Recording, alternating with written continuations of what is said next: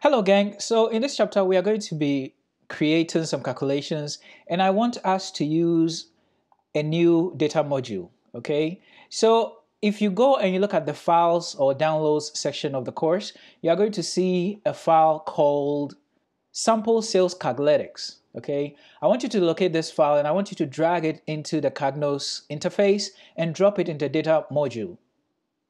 We are going to be creating a data module based on this data and we are going to use it for the query calculations, all right?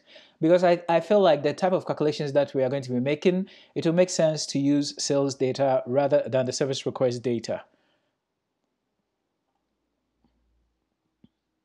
Okay, so once it imports, it takes you over to the data module screen, all right? So let's see. I am going to review the file. I see that it is this sample sales calculations and it is arranged like how I would like it to be arranged. But let's perform some formatting very quickly because I see that some things are off, okay? So product line is fine, product line code is fine, product line is fine. This is a code. Product type, product number, however, we need to change that to an identifier. I don't want it to be a measure. I want it to be an identifier because we are never going to do any calculations, but we might do a count or a count distinct at some point. So let's see, product number, all right? So product type is fine, product.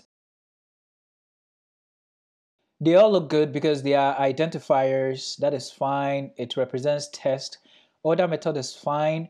All right, so retailer country is looking good as well.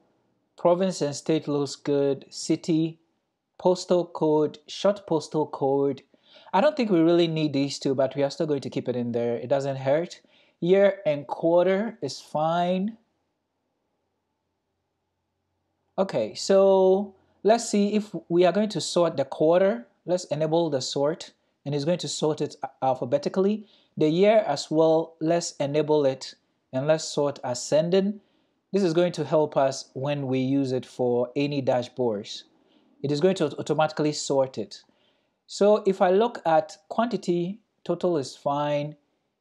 Unit cost total, we'll keep it that way, is okay. Well, if unit price is average, then let's change unit cost to average as well.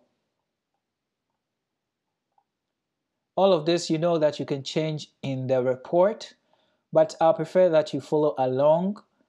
This is total, that is fine. Product cost, gross, planned revenue, okay. So this looks good. I want you to go and save as. I'm going to go over to my data modules and I'm going to call this sales data. And I'm going to put calculations on it so that I don't confuse it with any other sales data. And usually I put dash on it and I call it data module.